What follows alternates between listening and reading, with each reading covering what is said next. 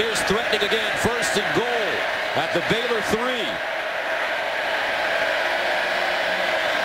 Dante Thomas Williams following his blocks, trying to get in, and he's stonewalled. Knocked backwards. Andrew Billings grabbed his jersey and pulled him down. It's getting to the point that on every snap of the football, they're having to double team Andrew Billings. Whether it's a run or a pass, they double teamed him on the long pass, got it blocked so that Skylar Howard could get the ball down the field. Now inside the 5-yard line, it's imperative that two Mountaineers have a hat on Andrew Billings. Second and goal at the 2.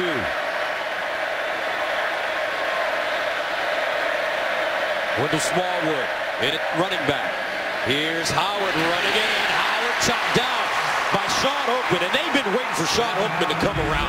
He was suspended for the first game due to off-season rule violation, and then he's been dealing with a bruised knee and hasn't been 100%.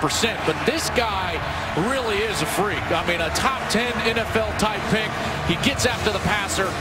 He's a career leader in sacks here at Baylor, and Dana Holgerson is trying to fight this defensive line, and now the crowd for Baylor. Oakman 6'9", 275, third and goal at the 3.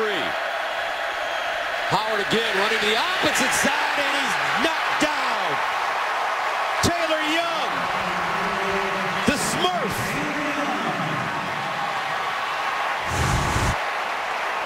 What a goal line stand. No one touched him. Kyle Bosch, number 62, walked right past him. He gets in the backfield, and Taylor Young slams Howard to the turf. Coach Bennett said when he went to DeSoto to recruit,